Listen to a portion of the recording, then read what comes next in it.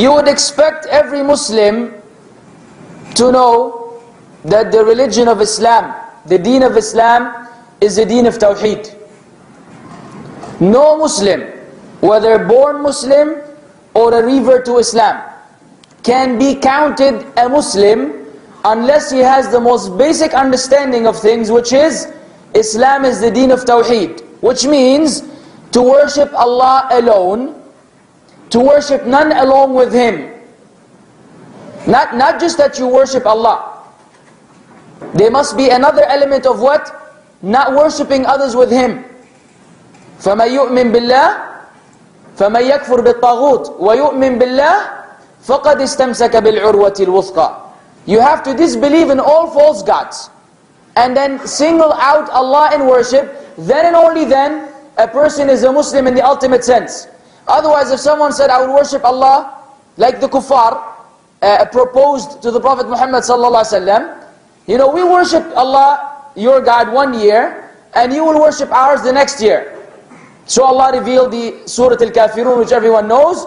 قُلْ يَا أَيُّهَا الْكَافِرُونَ لَا أَعْبُدُ مَا تَعْبُدُونَ, until the end of the surah. لَكُمْ دِينُكُمْ وَلِيَ دِينِ. Doesn't work that way.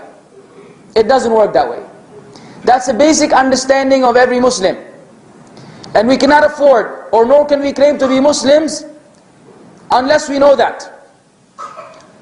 Now, if this is the case, and it is the case, then that entails that we understand the concept of slavery, which is proportional to the understanding of our Islam. The more someone understands Islam, the more someone will enslave himself or herself to Allah subhanahu wa ta'ala.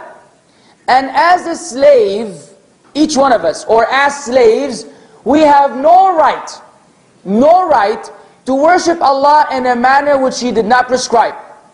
We don't have such authority. We do not have the authority to say, I will worship Allah in this particular fashion. As a slave, no such right.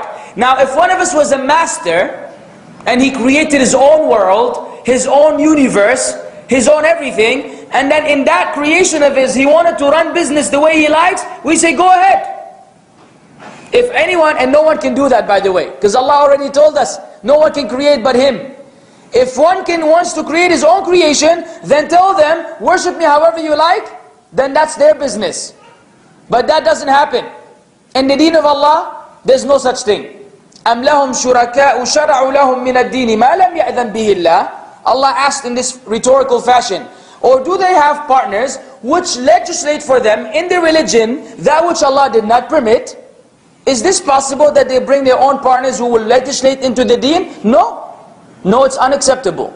So the deen and part of our slavery to Allah is that we submit and we follow the Quran and the Sunnah strictly. We have no right, no authority to propose anything into the religion. If we do, then we need to study Islam from scratch. We need to learn Islam all over again. Because many Muslims need to study Islam from the beginning. Furthermore, everything must be perfectly harmonious with the teachings of Islam.